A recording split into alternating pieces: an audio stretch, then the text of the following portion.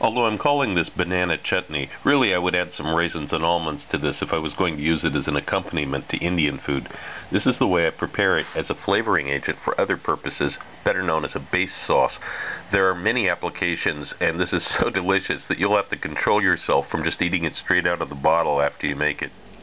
As usual, we're going to begin by getting our principal ingredients lined up. I have the onion, the ginger, cinnamon stick, red chili, and banana here. And then we're going to add enough oil here to cover the bottom of the pan.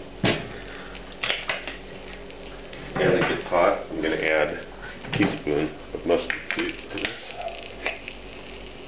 And you can estimate, it doesn't have to be exact. And when these start to pop, then you know it's ready. It'll take a few minutes. After a few minutes, when the mustard seeds start to pop, then we're going to add the banana, which I just sliced up.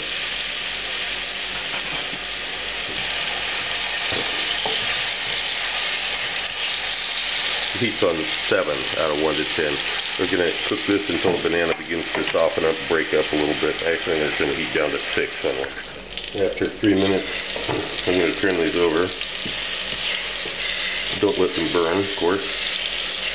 So you can see they're starting to break up. That's what you want. This is the state you want. This is fine. Now, I'm going to add the onions, which I cut up roughly, coarsely.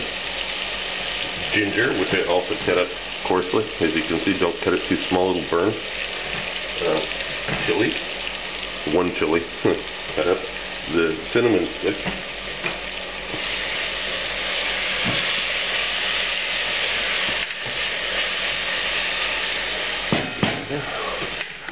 And a teaspoon of salt and a teaspoon of turmeric.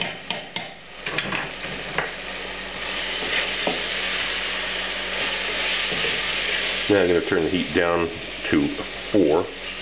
And I'm going to cook this for quite a while here, as you'll see, slowly. Be patient, stir it once in a while, let all the flavors blend.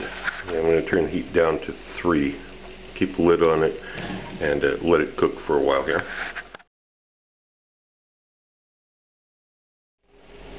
And after 15 minutes, we stir it occasionally during that 15 minutes too, by the way, make sure nothing sticks to the bottom. Now I'm going to add 120 milliliters of 4 ounces of cider vinegar and 2 tablespoons, actual tablespoons always, of sugar. And now we're going to bring it to a simmer and cook it without any lid on it for a little while to try to get rid of the harshness of the vinegar. Okay, after about 12 minutes of simmering, you'll see it's not so watery liquidy anymore. It's kind of oily looking, and if you taste it, it has a sweetness to it that it didn't have before, and it also has a butteriness to it that it didn't have. So don't forget to remove the cinnamon stick. This is not gonna process well. Get this out of there, and then we're gonna cool it down. I'm gonna turn the heat off, let it cool just a little bit before I blend.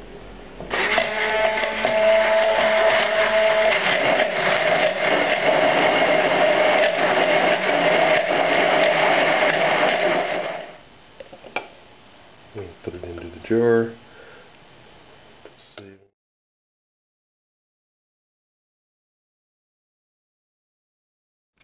Also look for my cocktail book, Cocktails of the South Pacific and Beyond, Advanced Mixology, available through Amazon online.